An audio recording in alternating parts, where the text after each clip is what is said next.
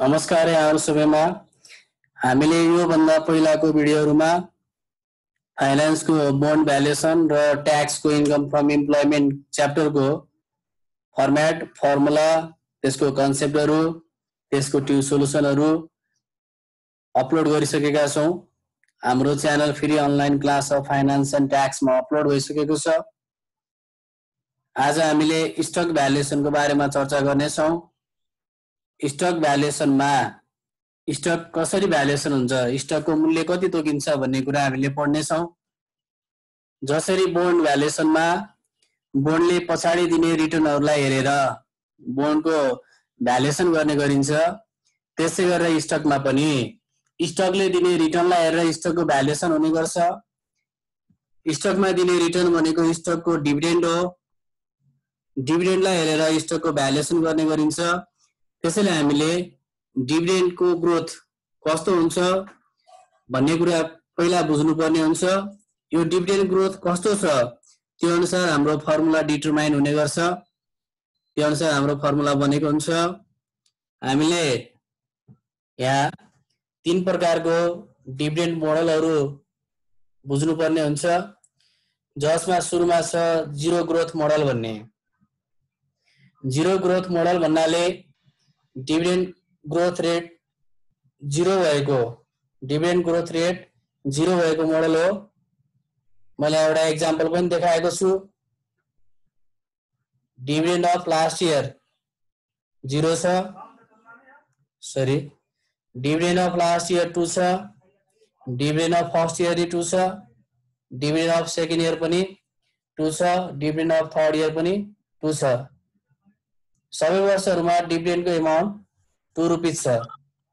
यसरी प्रत्येक वर्षको डिभिडेन्डको अमाउन्ट, यसरी सबै वर्षहरुमा डिभिडेन्ड 2 रुपैयाँ छ। डिभिडेन्डको अमाउन्ट बराबर हुनु भनेको डिभिडेन्डको ग्रोथ रेट 0 हुनु हो। लास्ट इयर डिभिडेन्ड 2 रुपैयाँ, फर्स्ट इयरमा 2 रुपैयाँ भनेपछि यहाँ डिभिडेन्ड केही पनि ग्रोथ भएको छैन। डिभिडेन्डको सेम अमाउन्ट हुनु भनेको डिभिडेन्डको ग्रोथ रेट चाहिँ 0 हुनु हो। लास्ट इयर 2 रुपैयाँ, फर्स्ट इयरमा 2 रुपैयाँ छ भनेपछि यहाँनिर केही चेन्ज भएको छैन। त्यसै गरेर फर्स्ट इयरबाट सेकेन्ड इयरमा पनि केही चेन्ज भएको छैन, सेकेन्ड इयरबाट थर्ड इयरमा पनि केही चेन्ज भएको छैन।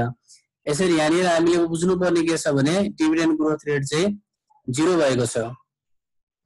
यसलाई हामी जीरो ग्रोथ मोडल भन्छौं। त्यसपछि अर्को छ कन्स्टेन्ट ग्रोथ मोडल भन्ने। यसमा डिभिडेन्ड ग्रोथ रेट कन्स्टेन्ट हुन्छ।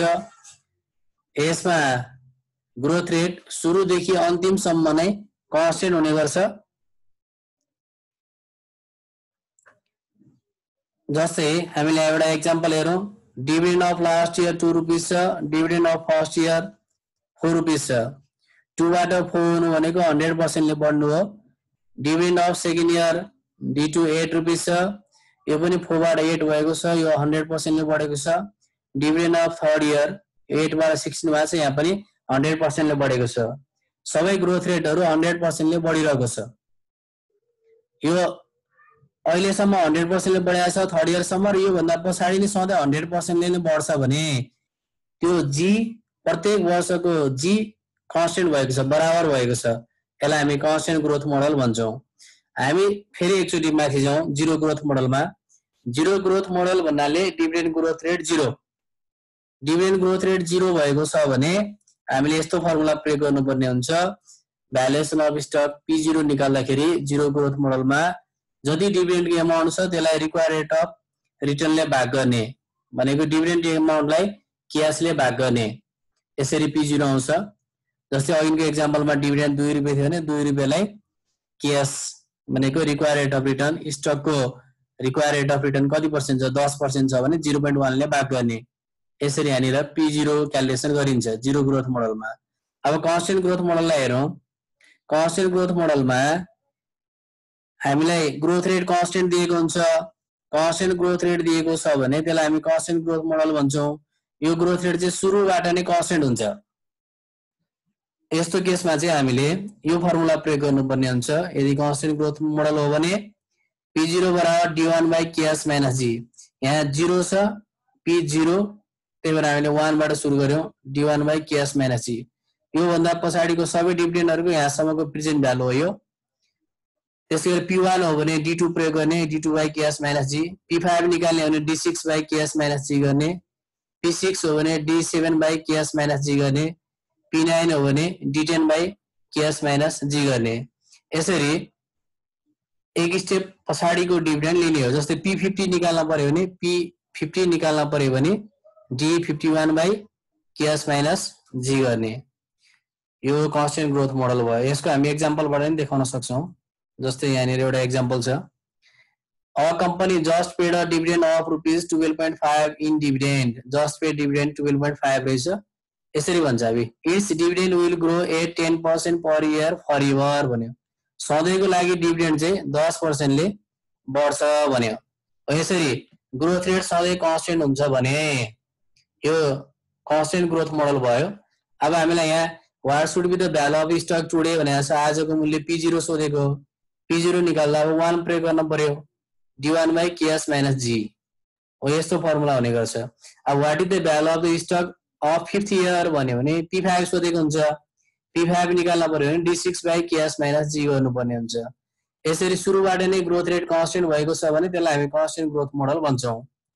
अर्को छ हाम्रो सुपर नर्मल वा एबनर्मल ग्रोथ मोडल भन्ने, और एबनर्मल वा सुपर नर्मल ग्रोथ मोडल। यसमा डिभिडेन्ड ग्रोथ रेट सुरुको वर्षहरुमा फ्लक्चुएट हुन्छ र पछाडीको वर्षहरुमा कन्स्टेन्ट हुने गर्छ। सुरुको वर्षहरुमा फ्लक्चुएट हुने, चेन्ज हुने र पछाडीको वर्षहरुमा कन्स्टेन्ट हुने गर्छ भने त्यसलाई हामी सुपर नर्मल वा एबनर्मल ग्रोथ मोडल भन्छौं। यसमा हामीले एकदम ध्यान दिनुपर्ने कुरा के छ भने सुरुको वर्षमा फ्लक्चुएट भन्ने बित्तिकै केही वर्षहरुमा चेन्ज भएको हुन्छ। जस्तै फर्स्ट इयरमा 5% छ, सेकेन्ड इयरमा 6% छ, सेकेन्ड इयर पछाडी ग्रोथ रेट कन्स्टेन्ट छ भने सुरुको 2 वर्षमा 5% 6% भयो र 2 वर्ष पछाडी चाहिँ ग्रोथ रेट सधैँलाई के भयो त 4% भयो। यसरी सुरुको वर्षमा चेन्ज भएर पछाडीको वर्षहरुमा कन्स्टेन्ट भएको छ भने त्यसलाई हामी सुपर नर्मल वा एबनर्मल ग्रोथ मोडल भन्छौं। अब यसमा हामीले एकदम ध्यान दिनुपर्ने कुरा चाहिँ हामीले फर्मुला के बनाउने त भन्ने कुरा यसको सुपर नर्मल पिरियडलाई हेरेर हुन्छ। सुपर नर्मल पिरियड भन्नाले जुन वर्ष पछि ग्रोथ रेट कन्स्टेन्ट हुन्छ त्यो वर्षलाई हामी सुपर नर्मल पिरियड भन्छौं। जस्तै यो एक्जाम्पलमा पहिलो वर्ष डिभिडेन्ड ग्रोथ रेट 5% छ, सेकेन्ड इयरमा डिभिडेन्ड ग्रोथ रेट 6% छ र 2 वर्ष पछाडी ग्रोथ रेट के छ त सधैँलाई कन्स्टेन्ट छ। भनेपछि यहाँनिर 2 वर्ष पछाडी कन्स्टेन्ट भयो भने 2 वर्ष चाहिँ सुपर नर्मल पिरियड हो। जुन वर्ष पछाडी ग्रोथ रेट कन्स्टेन्ट हुन्छ त्यो वर्षलाई हामी सुपर नर्मल पिरियड भन्छौं। जस्तै अर्को एउटा एक्जाम्पल पनि हेरौं। Dividend growth rate for first year 6% छ, dividend growth rate for second year 3% छ, dividend growth rate for third year 4% छ। सुरुको वर्षहरुमा 6, 3, 4 भयो र dividend growth rate after third year पछाडी 2% छ र सधैँलाई हुन्छ। फरएभर भनेको कन्स्टेन्ट। भनेपछि कति वर्षपछि कन्स्टेन्ट भएको देखियो त्यहाँ 3 वर्ष पछाडी कन्स्टेन्ट भएको देखियो। भनेपछि 3 वर्ष पछाडी ग्रोथ रेट कन्स्टेन्ट हुन्छ भने सुपर नर्मल पिरियड 3 इयर्स भयो। यसरी जुन वर्षपछि ग्रोथ रेट कन्स्टेन्ट हुन्छ त्यसलाई हामी सुपर नर्मल पिरियड भन्छौं। यहाँनिर 3 वर्ष पछाडी ग्रोथ रेट कन्स्टेन्ट भयो सुपर नर्मल पिरियड 3, यहाँनिर 2 वर्षपछि ग्रोथ रेट कन्स्टेन्ट भयो त्यही भएर सुपर नर्मल पिरियड 2। अब सुपर नर्मल पिरियड जुन हो त्यो अनुसार हाम्रो फर्मुला बनाए हुन्छ। What is value of stuck at today भन्यो भने P0 सोधेको। अब यहाँनिर सुपर नर्मल पिरियड 2 छ त्यही भएर हामी P0 पछाडी D1 आउँछ। P0 पछि 1 वर्ष पछाडीको डिभिडेन्ड लिने हो त्यही भएर D1 को प्रेजेन्ट भ्यालुमा कन्भर्ट गर्न 1 प्लस KS को पावर 1 ले भाग गर्यौं plus D2 divide 1 plus KS को पावर 2 र P2 डिवाइड 1 प्लस KS को पावर 2। यहाँनिर सुपर नर्मल पिरियड 2 भएको भएर D2 P2 सम्म गयो। सुपर नर्मल पिरियड 3 भएको भए D1 D2 D3 P3 सम्म जानु पर्थ्यो। सुपर नर्मल पिरियड 5 भएको भए D1 D2 D3 D4 D5 P5 सम्म जानु पर्थ्यो। यसरी सुपर नर्मल पिरियड जति छ त्यहाँसम्म जाने हो। अब यदि सुपर नर्मल पिरियड 2 छ भने के हो त भन्ने कुरा हामीले हेर्दै छौं। यहाँ 0 निकाल्न पर्यो भने D1 अनि 1 र 0 को डिफरेन्स भनेको 1 वर्षको हो त्यही भएर यसको तल 1 प्लस KS को पावर 1 लेख्यौं। त्यसपछि D21 पछि D2 आउँछ। यो 2 र यो 0 को फरक D2 र P0 को पिरियड भनेको 2 वर्षको फरक छ, त्यही भएर यसको तल 1 + ks को पावर 2 भयो। त्यसपछि अर्को छ P2, P2 / 1 + ks को पावर 2 छ। यो 2 र यो 0 को फरक भनेको 2 वर्षको भयो यहाँ पनि, त्यही भएर यसको पावर चाहिँ 2 भयो। अब हामीले यहाँनिर के कुरा क्लियर हुनु पर्यो भने what is value of stuck at today P0 भयो, what is value of stuck at first year भने P1 सोध्यो, सुपरनोमिनल पिरियड 2 भएको बेलामा P1 सोध्यो भने यो 1 भएपछि 2 बाट सुरु गर्ने हो, 1 भन्दा पछाडि 2 आउँछ, 2 भनेको D2, अनि त्यसै 2 इयरमा अर्को के पाउँछ त P2। D2 लाई प्रेजेन्ट भ्यालुमा कन्भर्ट गर्ने, P2 लाई नि प्रेजेन्ट भ्यालुमा कन्भर्ट गर्ने। प्रेजेन्ट भ्यालुमा कन्भर्ट गर्ने भनेको 1 + ks को पावरले n ले भाग गर्ने। अब यो n चाहिँ यहाँनिर हामीले 1 ल्याछौँ, D2 मा यहाँनिर चाहिँ हामीले 1 ल्याछौँ, यहाँ माथि चाहिँ D2 मा 2 ल्याएको थियौँ, तर यहाँ तल चाहिँ D2 मा 1 ल्याछौँ, किनभने माथि चाहिँ यो D2 र P0 को फरक 2 वर्षको भएको भएर यसको पावर 2 भयो।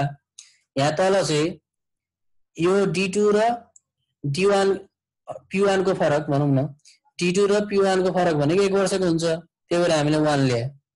त्यसै गरेर यो P2 र P1 को फरक भनेको 1 वर्ष हुन्छ, त्यही भएर यहाँ 1 लियौँ।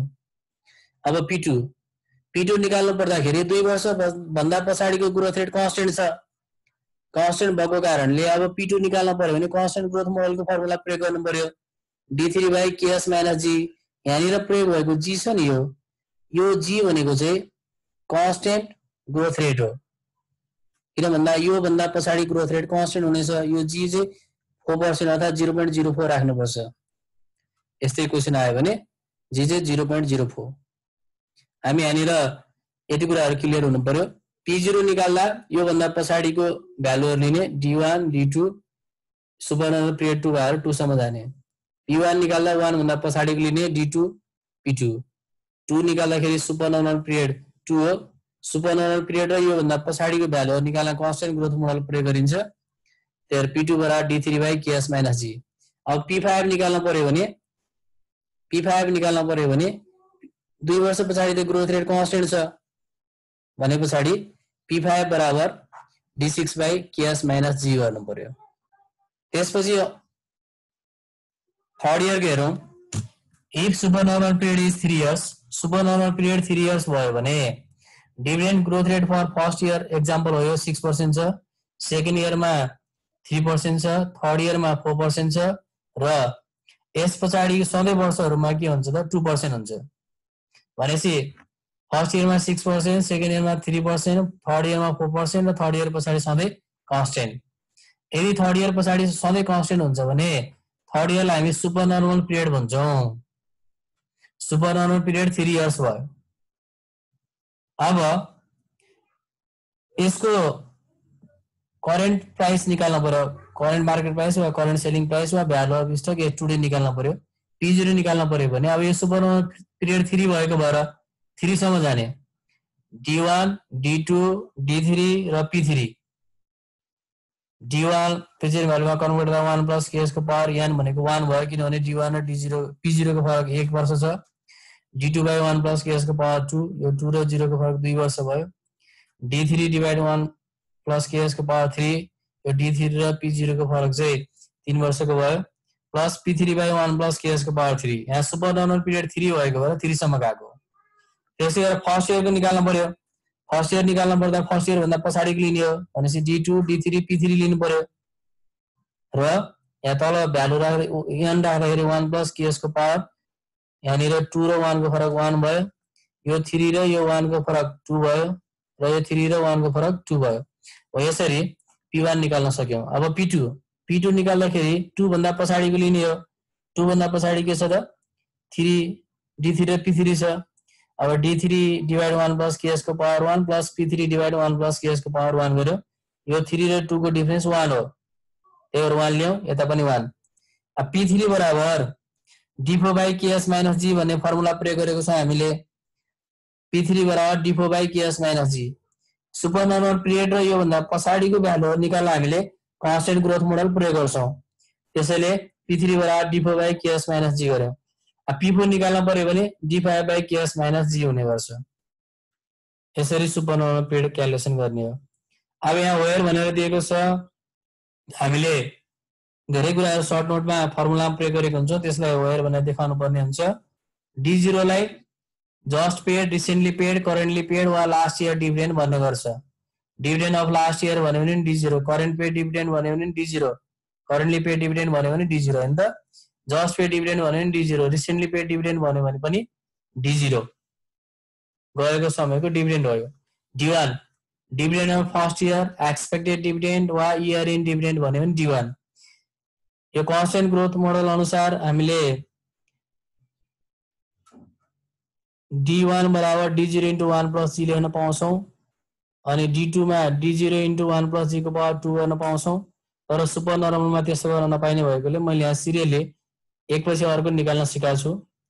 D1 बराबर D0 into 1 plus G, D2 बराबर D1 into 1 plus G, D3 बराबर D2 into 1 plus G, D3 बराबर D2 into 1 plus G है। D4 बराबर D3 into 1 plus G। यो D2 भने डिभिडेन्ड अफ सेकेन्ड इयर हो, D3 भने डिभिडेन्ड अफ थर्ड इयर हो, D4 भने डिभिडेन्ड अफ फोर्थ इयर हो। त्यसै गरेर P0, value of stuck at today भन्छौं हामी यसलाई, current market price भन्छौं, current selling price भन्छौं, intrinsic value of stock भन्छौं, current purchase price पनि भन्छौं। आजको स्टकको मूल्यलाई हामीले P0 भन्ने हो।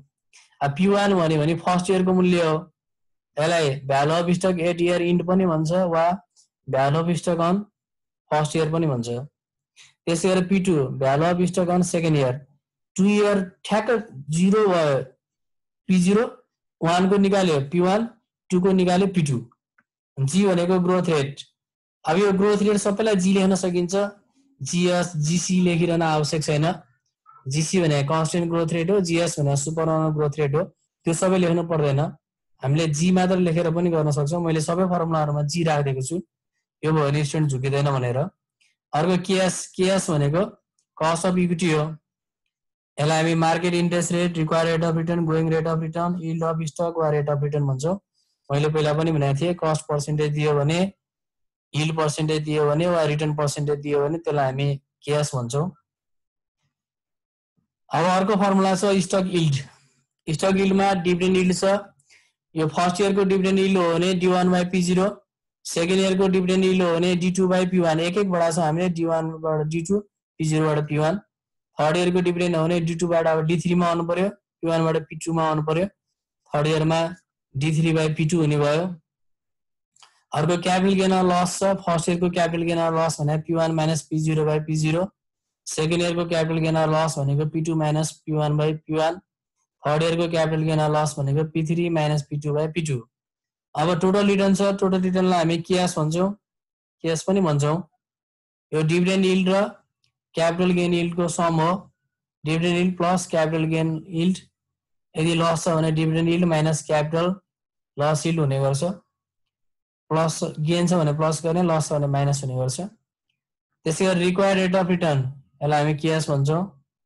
यो D1/P0 भने यो डिभिडेन्ड यील्ड भयो प्लस ग्रोथ रेट जोड्ने, D1/P0 प्लस G, यसलाई हामी रिक्वायर्ड रेट अफ रिटर्न भन्छौं।